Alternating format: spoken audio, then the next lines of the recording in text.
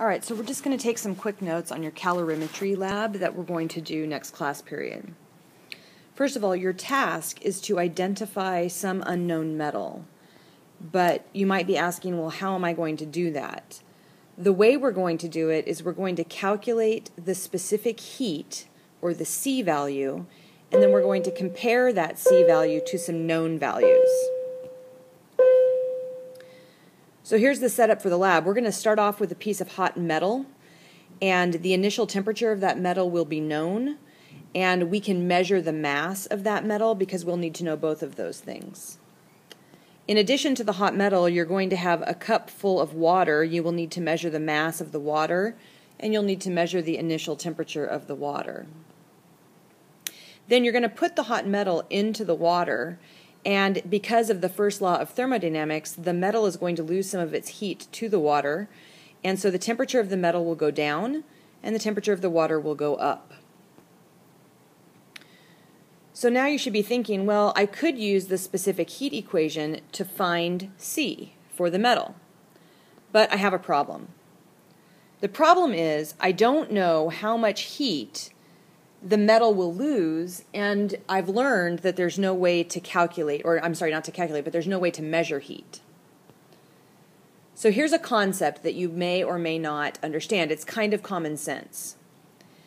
The amount of heat that the metal loses, so that negative Q, is going to be equal to the amount of heat that the water gains.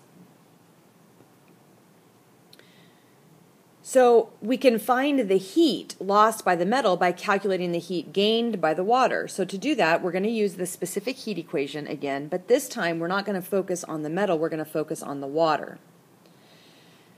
I can measure the mass of the water. I already know the specific heat of water. And then I can measure both the final and the initial temperatures of the water. Once I have all that information, then I can calculate Q. And so Q is the amount of heat gained by the water. And so that Q should have a positive value. Well then, that Q, that heat gained by the water, is equal to the amount of heat lost by the metal. So now I can now use that information in another equation to find the specific heat of the metal. So once again, I have the specific heat equation, but this time it's for the metal. And this time I'm going to be solving it for the specific heat. So I've rearranged the equation to solve for C. Now, the Q is going to come from the water because it's the amount of heat that the water gained is how much heat the metal lost. And so technically that Q should have a negative sign on it. So even though I said it's the same as water, it's Q, you should make it negative Q. And then the mass of the metal you'll have to measure, the final temperature you'll have to measure, and the initial temperature you'll have to measure.